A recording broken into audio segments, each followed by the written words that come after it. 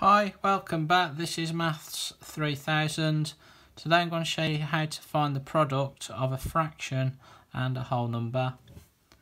The thing to do here is, if you have to multiply by a whole number, you will need to turn the whole number into a fraction by putting 1 on the denominator of the fraction.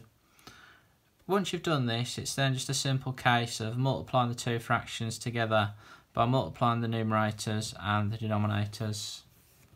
So let's have a look at example 1. So we've got to find the product of 2/7 and 3. So product means we need to multiply the fraction by the whole number.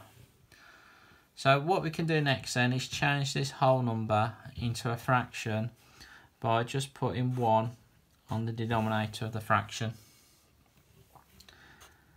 So once we've done this, then we can then multiply the numerators. So 2 times 3 is 6, and multiply the denominators. 7 times 1 is 7. So we get an answer of 6/7. So let's move on to example 2 then. So we've now got to find the product of 3/13 and 4. So again, product means we need to multiply the fractions together. So 3/13 times 4 is what we need to work out. So again, we can change this whole number into a fraction by just putting 1 on the denominator of the fraction.